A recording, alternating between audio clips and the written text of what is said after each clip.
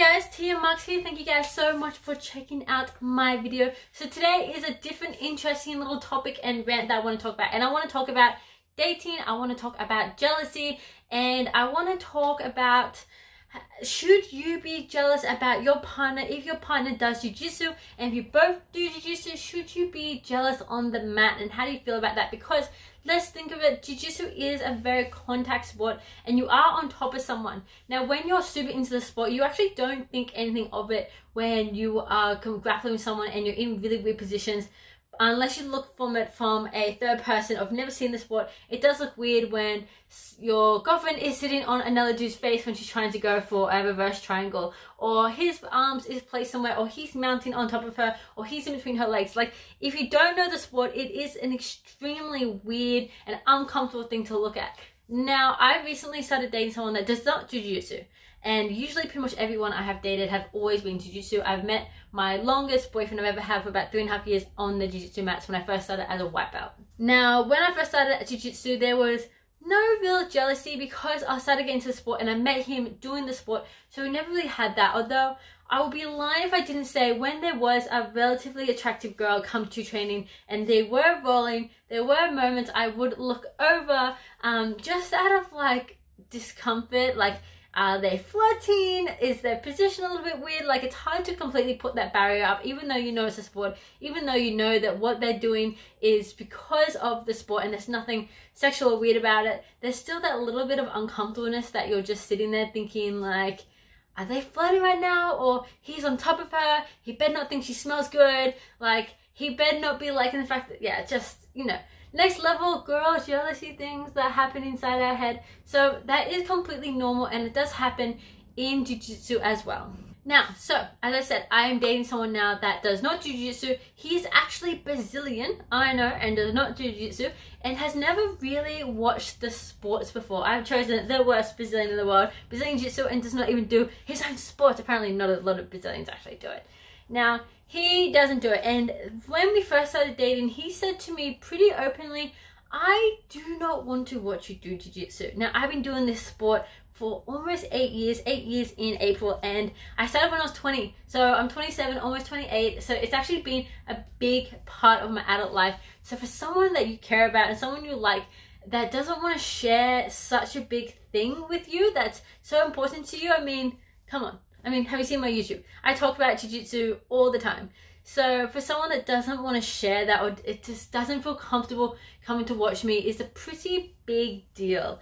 Now, I've tried to kind of explain to him what it is, or the contact thing you don't notice. So I've started doing, as I said, private at my own gym for my fitness studio. I've started bringing in a trainer to me, and I've been doing it on a mat there that I just bring in. So my last private session, I actually told my new boyfriend to come and sit and watch, and I made him sit across the room and watch a whole hour of me and another dude rolling around on the mats. Most of it was technical. We weren't actually sparring. It was kind of just going and breaking down my training and doing a couple positional things.